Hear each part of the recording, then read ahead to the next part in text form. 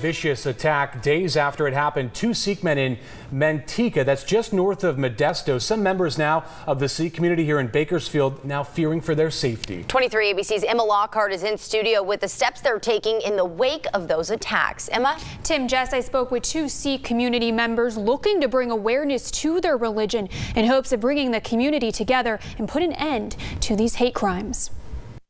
Some members of the Sikh community in Bakersfield left outraged after two Sikh men were attacked here in the Central Valley. Concern for what's going on and how to, make sure that everyone's safe.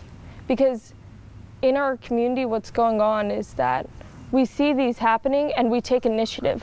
We're not trying to be victims. We're trying to grow out of that, and we're trying to address this situation. 71-year-old Sahib Singh Naut was physically assaulted Monday in Manteca.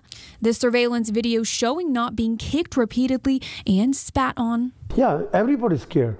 Everybody's scared, me, everybody. Not too long before that, on July 31st, Surjit Singh Mali was attacked in Turlock. I didn't see them, I see some sand coming, like they throw sand on my eye, His attacker yelling, "Go back to your country," then leaving this white nationalist sign on his truck. Now the Sikh community here in Bakersfield reacting to those vicious attacks. We need to put a stop to all of these attacks that have been happening to our elders. And it happened in the 209 area, but it could have happened anywhere, even in Stone Creek Park.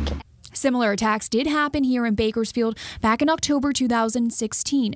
A man was charged with hate crimes after yelling racial slurs and throwing a drink at a Sikh man. Even now, Avneet Sandhu says these attacks are all too common, but many of them not caught on camera. They talk about how fruit is thrown at them, or a tomato is thrown at them, or how they're walking home and they get pushed.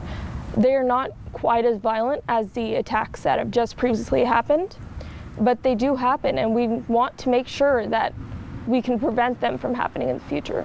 They hope starting a neighborhood watch and holding more town halls on this issue will help bring some safety in these uncertain times.